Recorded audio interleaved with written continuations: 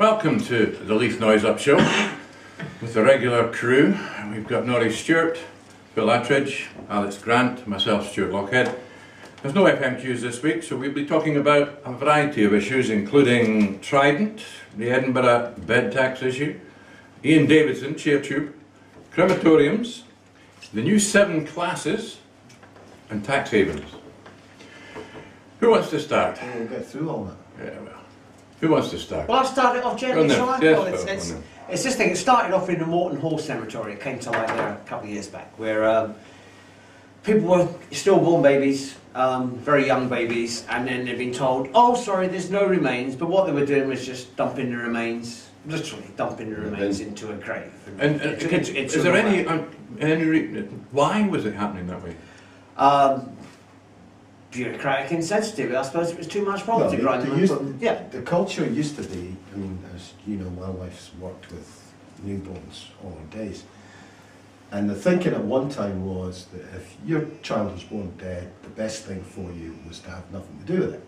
Okay. So basically the bairn was whipped away, and it went to an undertaker, and they used to put the babies under the pillow in an adult coffin. Nothing to do with the baby's relations or whatever, and it was just all swept under the carpet. And then things moved on, and now you have photographs and get to hold your baby and all that kind of thing. Much more sensitive. So this idea that babies disappear in a crematorium like they get burnt to nothing is just nonsense. Well, the former Lord Advocate, Elish Angelina, she's leading an investigation into it. I mean, the law is very, very clear. The law says, in clear terms, they must return ashes. Ashes means everything that's left in the chamber. It's that simple. So there's actually these local authorities, not all the local authorities, some local authorities, South Ayrshire, Falkirk, Highland, South, in all cases of babies being cremated, their ashes returned to their parents or scattered with the consent of the parents. Okay, but can you... Why are you bringing it up? Is there somebody that's guilty? Oh yeah, well I mean, Who's guilty? Aberdeen has basically admitted it does not return ashes to parents for children up to 18 months. That's a sizable amount of ashes. What about... The average person leaves... Yeah, but what about Edinburgh? That's where it first came to light. Yeah, well Edinburgh, they're still investigating that because that's where it actually basically started. Okay. Yeah, but it's all part of the same philosophy in the respect that, for example, just this one wee anecdote is worth mentioning. My brother-in-law died of cancer, and when we did the crematorium bit, I said he asked for certain music to be played, and they said, "Oh, we can't do that. The rules don't allow it." Yeah. So I went to the minister who was doing the service, and he said, "Look, I can't. The rules don't allow it. It's as simple as that. There was no logic." But he said, "If you bring a tape recorder in, shove it in front of me, press the button, nobody's going to stop you. But you're actually breaking the rules." So that is just... Yeah, that's what I did with my mother's funeral. I brought in a tape recorder and the music I wanted to play. Yeah, but technically, I think now you can do it, but then they didn't allow it. So to me, all this is, we can't be bothered. We don't care about people's sensitivity. Because it shows that some councils do care, some don't. Yeah. It's bureaucratic insensitive. Correct. Sorry, people should walk. Okay. Well, I know you can't have just any headstone you want. Oh. A friend of mine died and wanted a rugby ball as his headstone. Right. No, you No. can't have it. No. So she got the headstone made, and we went in one night and stuck it up, and nobody's ever noticed There since. you go. Well, I think... Okay, I think... Thanks for raising that, Phil. I'm not sure what can be done about it. We're waiting for an official investigation. An investigation into Edinburgh and into Aberdeen as well. But I mean, well, let's move on. Let's move on. Yeah, okay. no bother. We can hold people responsible. Exactly. What you were making. Now, Norrie, you wanted to bring up the disagreement in Edinburgh not to evict people. It was online yesterday that the SNP and the Labour parties in Edinburgh, which is an SNP Labour Council, have agreed not to evict anybody. If they go into arrears on the bedroom tax. They'll do everything else to get the money for bedroom tax, but they won't evict anybody, which is not only sensible because the costs of eviction are massive and would land on the council, not the UK government who's responsible for the bedroom tax, But it just shows you that if you sit down, have a wee chat about it, you don't have to score political points, you can just do the right thing. In the context that Duncan Hollison had written a piece in his blog looking for the same thing, but what Duncan appeared to want was everybody to agree to the Labour stance. Well, so they now come up with policy for the Scottish Government, even though they didn't win the election. Yes, that appears to be, well, I mean, obviously they're Labour. But, you know, what Duncan was saying, let's put party politics aside, except not really, and all you SNP guys agree with us and we can deal with this. Well, could I just stick a law in there, just be slightly Yes, stick a knife in if you like. No. It's a Labour SNP administration in Edinburgh Council. 20 to 18, you say the SNP Labour. Oh, I'm terrible. You're biased, Kev. I was just being a Sorry. slightly pedantic apparatchik. So what is your mate? Is because he's now a member of the SNP, although he was a Labour Party member, does he not even up the? Does that not become one of each? Was there somebody jumped ship or something? Well, Cardani jumped ship. Oh yeah. That Oh, was that's years ago. Years ago. But I think this debate is actually all about whether there is any truthful attempt to protect the innocent, as it were. I mean, because if you notice in that debate between Stuart Campbell and Wings and Duncan Hollison, the bird jumped in and started tweeting, and she got it severely in the neck because it looked Kate Higgins. it looked as though she was actually, and I'm not sure about this myself. My instant reaction was similar to a lot of the people who were looking at it because Stuart Campbell was giving Duncan Hollison a down over it and saying he was just playing party politics. She actually wrote an article way back at the start about what she actually thought should happen with the bedroom tax and what the Scottish Government could do. So there is an interesting debate here about if you did actually forget party politics, what is the best thing that we could collectively do to protect these poor buggers? And I'm not sure anybody is very certain what that. The problem for the Scottish Government is if they start putting money into this, and they've got to pay for it somehow. Someone else has to give. Right, but if they start doing that, every single policy that comes north of the border. Yeah. Exactly. No, I agree. I agree.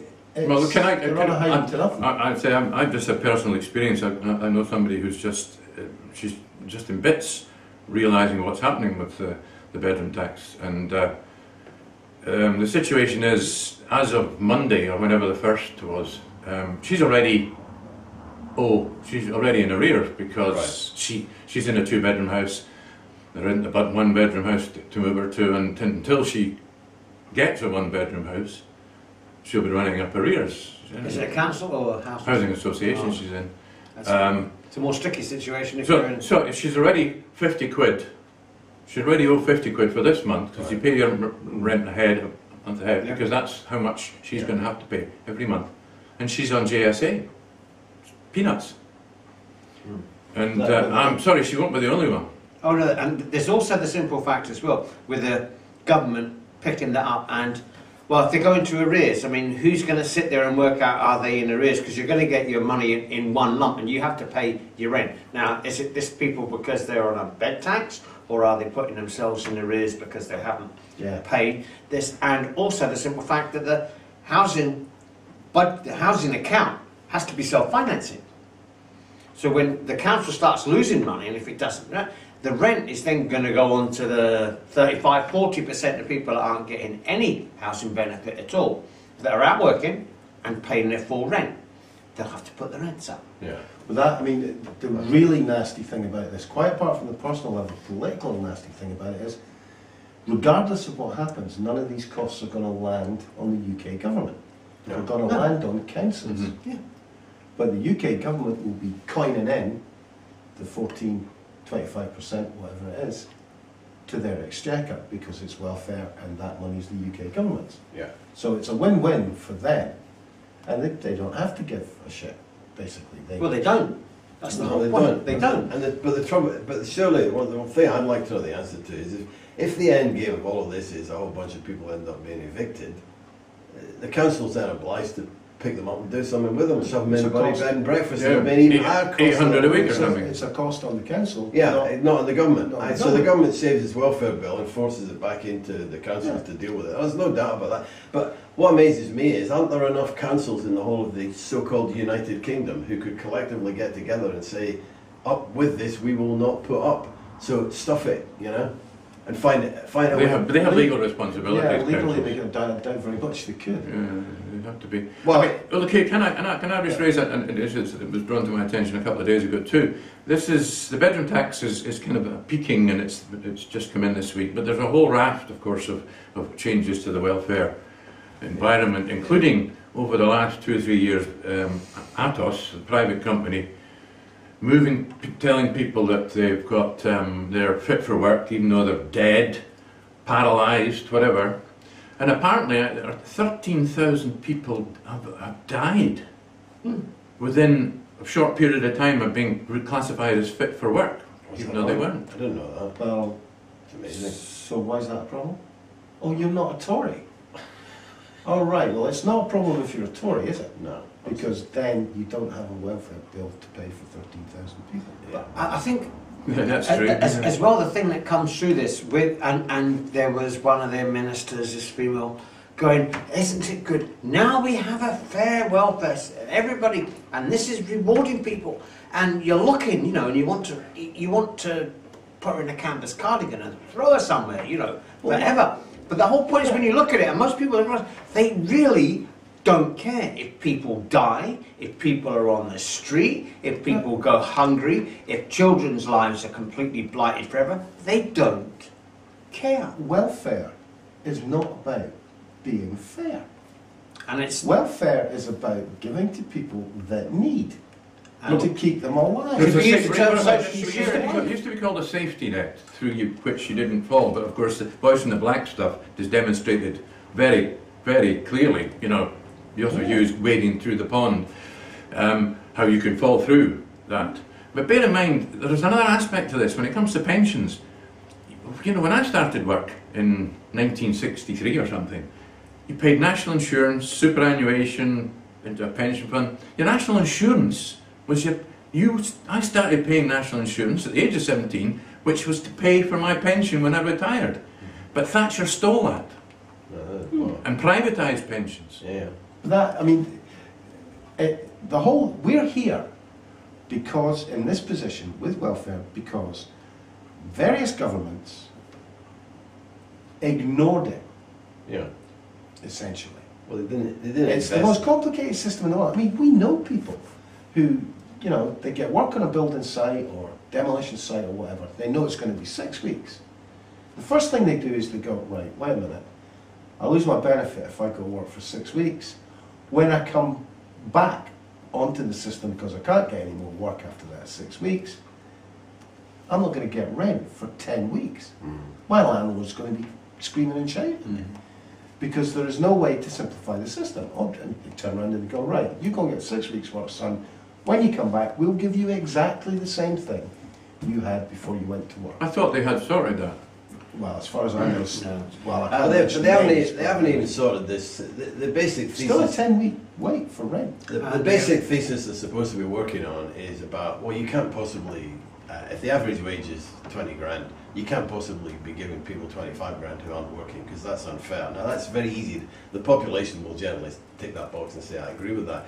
But if that's if that was true, and therefore there was no incentive to take a job, then the government could quite easily say, well, I'll tell you what, you're getting 25 grand at the minute.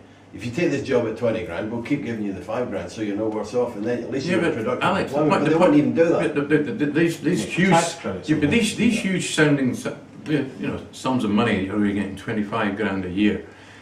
The vast majority of that is rent, and that rent is going to private landlords. Aye, exactly. Well, Tories. And that's not inseparable from the housing bubble for the last 30 years. no, it's not. And rent controls is easily sold. It would Doesn't easily go to the solve tenants. a lot of that. No, Rent I know. controls. And what has Gideon just done? He's come up with a pile of money to encourage people to go and buy more second homes so they can rent them out at very high rents. Because Oh no, they're not. They're not buying for rent. It's for the weekend. But that, I mean, Stuart's point is probably the most important point that's come up at the table, because we're not subsidising poor people. We're subsidising landlords. Yes. Well, we're also going to subsidise, when we're talking about You this, trying to sold push... off the So when you get this quote of £26,000 a year cap, it sounds as though the tenants and the poor are getting that money. No, they're not. No. But that's all... Landlords get most of that money. And a lot of that, I mean, this whole thing really came about and you know, got moving because of 4 central London boroughs, which is where you would need that amount of money, and you couldn't rent if your cap is on 25, 26. If you keep That's subsidising, North Kent, if you keep subsidising housing at London prices, you just inflate the London bubble even worse. You inflate the bubble, but they're going to make it worse as well because they're actually now looking, and I know it's slightly different, but it's all joined up. Is they're looking at reforming the minimum wage, basically doing away with it.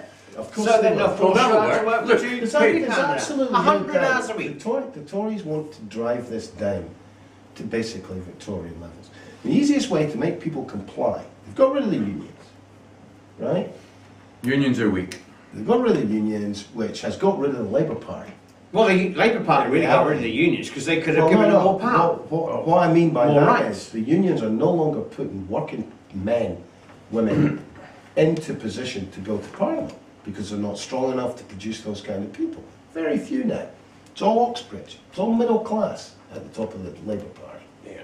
So that fight has been lost. Maybe we should move on to class though, because it's well connected to That this. is well class. All right. Well, let's Okay, go there so- because we could talk. This is the issue: bedroom tax, welfare. Yeah. We could go on and on. Alex, Yeah, you're briefed on this new. There's this new tax sexy thing. bit of research which ostensibly endeavours to deal with the British class system, which classically, I mean, I was in marketing, it was a wee bit more complicated than this, but classically it's upper class, middle class, lower class, just like the two Ronnies and whatever you used to do. John Cleese. John Cleese. And now they're attempting to refine it, which is a laudable enough objective, and they come up with 7 categories: elite, established middle class, technical middle class, new affluent workers, traditional working class, emergent service workers, and a precariat, wonderful word, or precarious proletariat. But as my friend Phil pointed out this morning, a very good cartoon in The Guardian which redefines these, I think, in a much more illustrative fashion, which And accurate. Accurate. It goes as top to bottom. Our wise and beautiful masters, decent Middle England, interesting comment in itself, tells us everything in this Scottish context. Striving, if frankly oikish. Is that the third one? That's the third one. Technical Fourth one, ever so slightly deserving scum. New affluent workers, Undeserving scum. emergency service workers, Freak show scum. traditional working class, Expendable. Lumpen proletariat. lumpen proletariat. Yeah, well, and it's got precariat here. Now, this and there's a nice article here in The Guardian basically saying that the traditional 3 British parties were pretty much structured in the upper, middle, lower definition, and it's bemoaning the fact that none of them, apart from, although it does say here that the Liberals seem to be the only ones who are doing a good job. I'd question that. Pardon? Yeah, exactly. No, let's not go down that road. Let's not go down that road. But Just out of curiosity, who's the author? Martin Kettle. Oh yeah, I wouldn't expect anything. Anyway, so I think the joke, the cartoon is that it actually sums the whole thing up. In actual fact, you don't need 7 classes. What the Tories are trying to do is re-identify the Victorian concept of the undeserving poor. Whether there's several different types of undeserving scum here, one way or another. They want to recreate the working class. There's no question about that. They actually want to simplify it back to what this piece of research is trying to suggest is more sophisticated. In actual fact, I think the Tories, in one respect, recognise that and say, "Oh, I've had enough of this bollocks. We'll get it back to where it should be." And by the way, these people are undeserving. They should be treated like shit. So let's shovel it. Alex, now I'm going to bring it up to date in the sense that the London riots. Yeah. That was an underclass rioting. Yeah. I would say I wouldn't be surprised if all these welfare cuts this year didn't spark a new set of riots this summer. Yeah, eminently possible. Because if they keep crushed the underclass, and they've got no future, and you keep robbing them by the government. They've got no disincentive. They'll riot. But you need, for it to succeed in any way. I'm not saying it'll succeed. It'll be crushed again. It's not the underclass that needs to kick against it. No, it's always you need the middle classes. Well, no, it's the working class. The working class have to shut the country down. Yeah, it needs some cohesive action there with that. But what will happen really, rather, I think, when you're looking at riots, what you'll get is a large rise in crime, muggings, burglaries, and stuff like that. And who are likely to be the victims? Are the people? Well, because a lot of what you would call the lumpen proletariat, or as Karl Marx actually used the term himself, social scum. Which are there, which will prey on themselves. We've just looked at one that's tried to kill 6 of his own kids. I mean, there's no other term for someone like that than, I could think of something, far worse, but I mean... But the case is that most crime is committed against old people that have nothing, the same class, except for elite crime, which is... Oh, that's not crime. You get knighthood. Banksters. You get knighthood or a peerage. When you do a really. Well, look at that crime. That neatly takes us to possibly tax havens. If we're talking about elite crime. The $31 trillion stashed mostly, it seems, in British Virgin Islands and places like that. In Cayman Islands, Gibraltar. And the Guardian is a member of a group which includes American papers, New York Times, perhaps, who have been investigating on the all front this. page, Washington Post. And there's 2 million leaked emails. Well, there's 200 gigabytes of information. To To put put that that into 2 million. context, there was 2 gigabytes of information. How many of the Assange leaked? 2 gigabytes. That was. Oh, dear. So what they're going to do, they say, is out everybody, which could be very interesting. Who's actually got the records? Which organisation? It's not WikiLeaks, is it? No. This is some sort of investigative journalist group. All right. But the whole point is... It's not the Bureau of Investigative Journalism, is it? It might be. Oh yeah, the International Consortium of Investigative Journalists, that's it. So if you have a look at it, and that amount of money, $31 trillion, and you look at the deficit, and I should imagine that that is stashed from all around the world, dictators and oligarchs, and I've no doubt plenty of people in this country, in the States. I should imagine nobody really has a deficit. No country has a deficit. The deficit's all been stashed by not paying taxes. Technically, I think that's probably These true. people are actually probably guilty. If you had a look at it, and people were being... What these people have done, I mean, they're worse than parasites. These people are traitors to their own country, they're traitors to the human race. Did anybody see STV last night? The news? What was it? I can't remember what it's called. Scotland Tonight or whatever. Oh yeah. Well, There was what was he, a psychologist or something on, who basically turned around and said, well, talking about the class thing, that it's a lot of crap, because you're looking at the wrong thing in the wrong way. You just look at the elites, you look at the amount of money they've got, take a quarter of all the money they have, and that's your debt cleared. Yeah. You don't have to touch the welfare state, nothing. So you just stick a 25% tax on them. Windfall tax. No. No. Permanent. That's before you go looking at tax avoidance, loopholes, all that stuff. That sounds like a typical middle-class psychologist. You take a minimum of 50%, an absolute minimum of 50% on the basis that it's theft. That way you would start to narrow the equality gap, and then you would impose a huge tax We're not talking about money the last 50. in tax havens and stuff. We're talking about money in this identifiable cash, legal cash. And all you're doing is saying, look guys, we're in a bit of trouble at the moment. Go and give us 25% of what you got lying in the bank, and we promise to pay you back. Just like Cyprus. Sometime. Yeah, but the problem is that no one who would be in the position to actually put that case, i.e. government, is anything other than part of that elite in the first instance, so it'll never happen. You mean they wouldn't put the country Before themselves? their own... I thought they were public... You mean they're lying to us, Alex? I thought they were public servants. Well, take a look at now. Allegedly. If you're talking about elites, And now we've just lost an elite, which we were talking about last week. The king across the water, the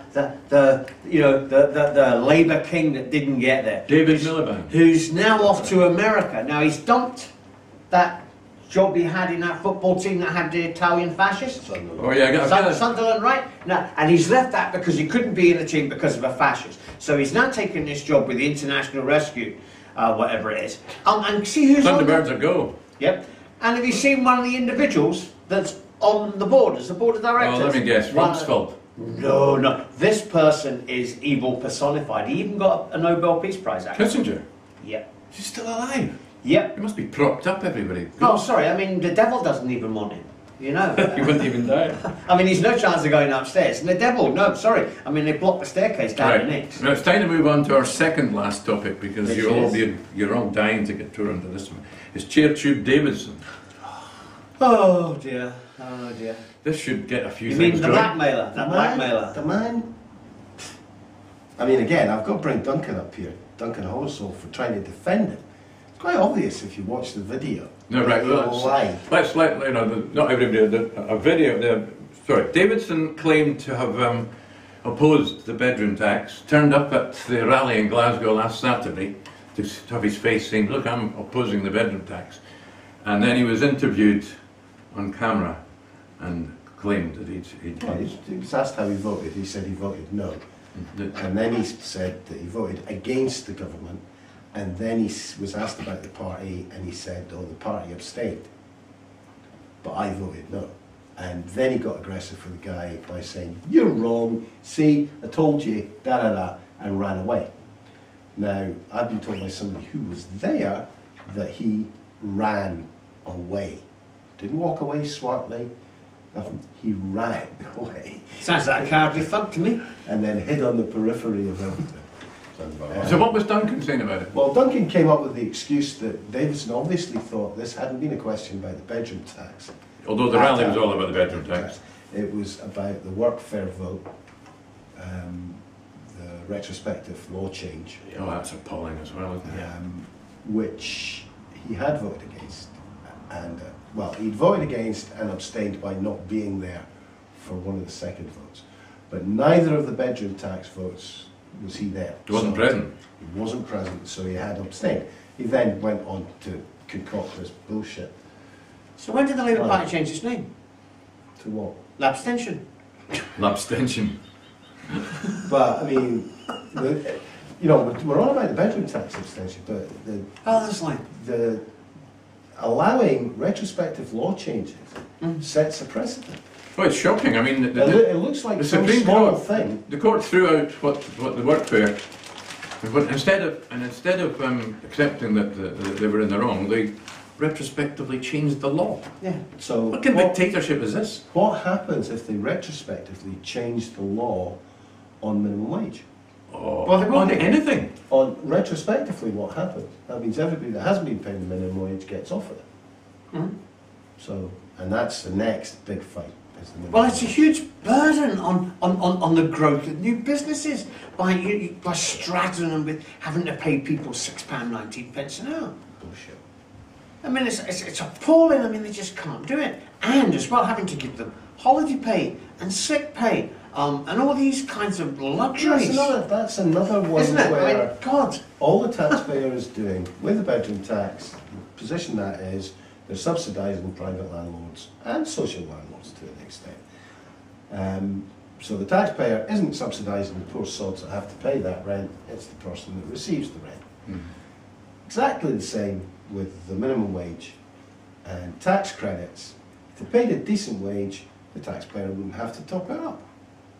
And I'm sorry, if market forces dictate that your business can't pay a decent wage, your business goes down. That's market forces. But what in effect of it is a state subsidy of industry. I mean, well, that's what the governments, successive governments, and particularly the Tory government, will tell you that's not what we're here for.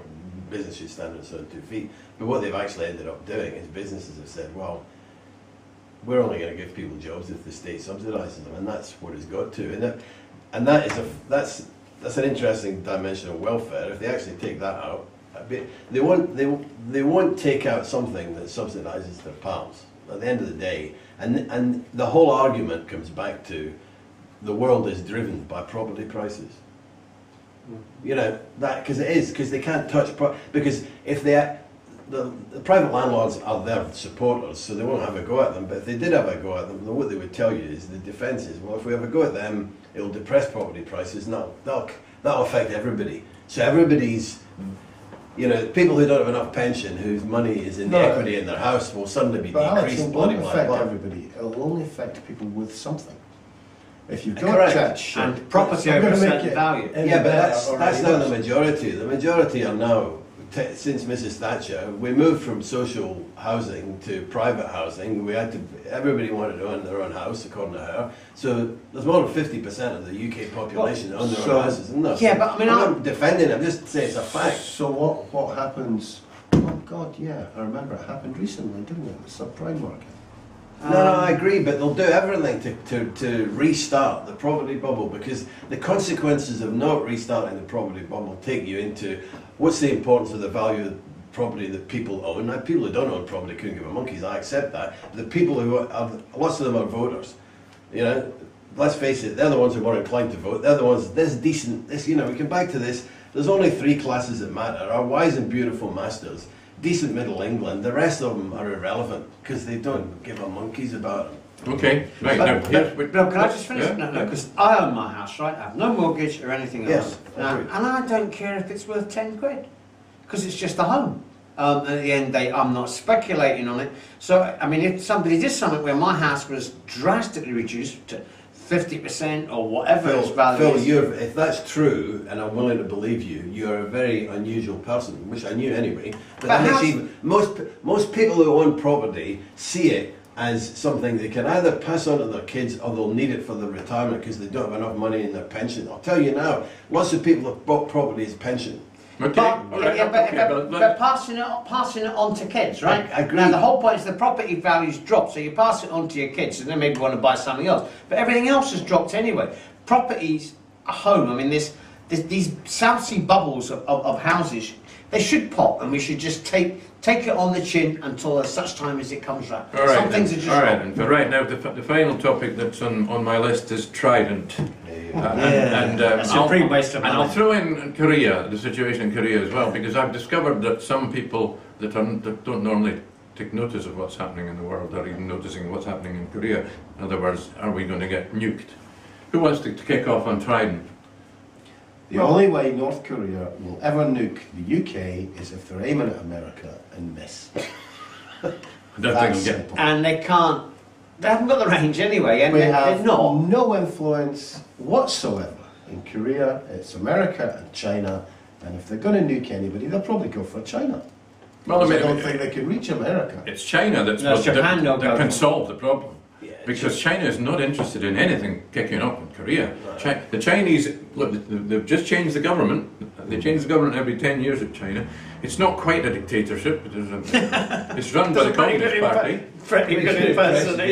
No, they have their own elite, but they don't have this one, this god person. I do like the way they deal with their lower echelons when they've got their hands in the till. Oh, and the upper as well. Head off. Oh yeah, but the upper echelons as well doesn't matter. Okay, but my point about China is it's not in China's interest for this to get any worse. The country's doing very well. Chinese might nuke them.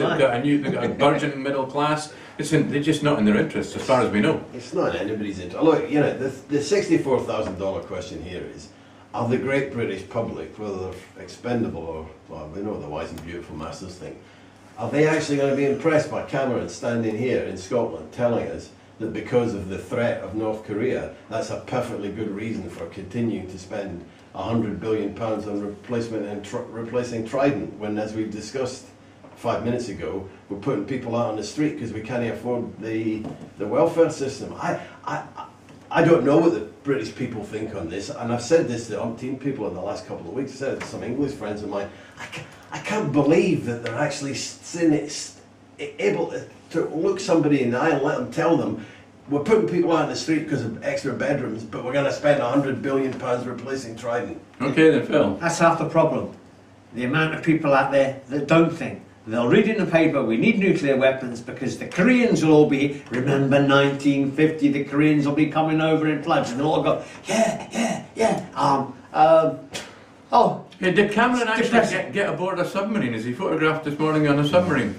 There's When Thatcher in a tank. I haven't seen any news. George Robertson on a nuclear sub. Something sailor on Twitter. Submarines are called boats apparently in Navy parlance. Yeah, they are, yeah. He'd been on subs for 10 years, and he said all they ever got when they came home was spat on by the local population. What? In fast lane? Was that right? Because the big thing he's going to do now is frighten sailor. He's going to frighten the locals by saying, and this is something that has to be addressed. You know, if we take the nuclear subs away from Scotland, Scotland's going to be derelict. There's going to be millions of people out of work. Bloody, we know the numbers. Bloody derelict if it's an accident. Well, yeah, I'm aware of that. So they can't keep them anywhere near an English. Actually, if North Korea is going to fire a nuke at us, we should move them immediately to the Thames. Yeah. That way we'll get an extra couple of minutes warning. The Thames estuary is perfect for it. It's a better target. Yeah. Thames estuary is a perfect. Much better place to put them. Well, it gives us maybe probably 20-25 Right, seconds to go.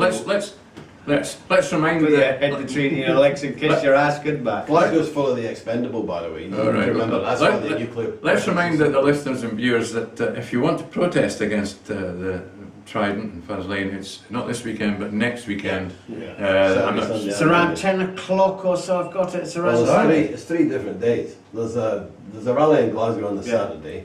I can't remember what the Sunday is. In fact, it's a fast lane blockade or whatever on the Monday. So there's three different opportunities. So you've got three opportunities next weekend to go and protest if you want. To me, what time we'd have to get a train at about 8:30. Go and look at the monkeys of defence as they all wander about with their machine guns. You can get a train all the way to The Helensburgh. MOD. You can get a train all the way to Helensburgh from Edinburgh. Yeah, you can. That's true. It's a wee bit slow train, but you can get it all the way. Yeah, And it's a nice little cute seaside town, so you can have a sit on the beach. It's very nice in Helensburgh.